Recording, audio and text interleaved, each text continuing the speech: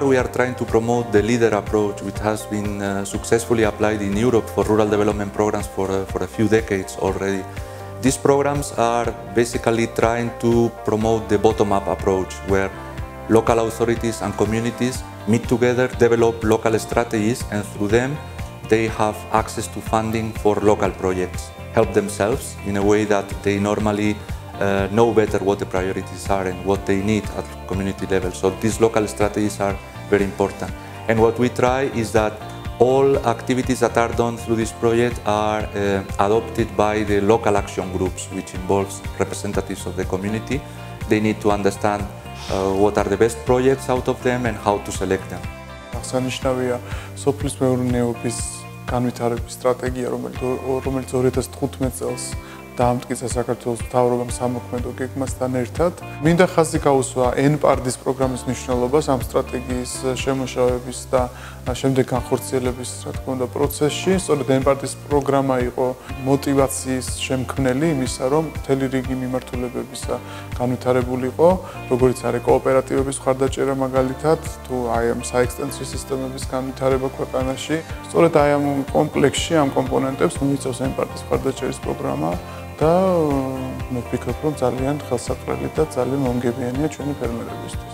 ახალქალაქი ძალიან მნიშვნელოვანი და საინტერესო მუნიციპალიტეტია. შესაბამისად, ჩვენ ველი ძალიან საინტერესო ესე ვთქვათ საქმიანობას ამ მუნიციპალიტეტში. აქ ჩვენ ეთნიკურ მრავალფეროვნებასთან გვაქვს საქმე, რაც მოგვცევს იმის საშუალებას, რომ თვითონ მოსახლეობიდან მოდიოდეს ყველა ის იმპულსი, ყველა ის იდეა და ის მგრძნობიარე საკითხები, რაც მათ თავად უნდა გადაწყვეტონ. შესაბამისად, ჩვენი პროგრამის დიზაინი ზუსტად აწყობილი არის იმაზე, რომ მაქსიმალურად მოხდეს ეროვნული უმცირესობების ჩართვა, მათი მოსაზრების გათვალისწინება, თუ როგორ უნდა განვითარდეს ახალქალაქის რეგიონი. თუ ექნებათ ახალგაზრდებს სხვადასხვა საშუალებები და ინტერესები კონკრეტულად თავიანთ სოფლებში, თავიანთ რეგიონებში, რა თქმა უნდა, იქნება დიდი სურვილი, რომ დაბრუნდნენ და იქნენ აქ დასაქმებულები და გააგრძელონ ცხოვრება აქ. შესაბამისად, ეს ერთი საშუალებაა, რომ ახალგაზრდებს ინტერესი გაუზარდოს თავიანთ რეგიონის მხრიდან და თვითონაც თუ იქნებიან ჩართულები, ეს იქნება ორმაგი ეფექტი, ასე ვთქვათ, შეიძლება ითქვას და იმედი მაქვს, რომ ძალიან დაგვეხმარება ამაში. The main challenge in areas like Akhalkalaki is the issue of minorities and also possible exclusion of certain groups like women and youth.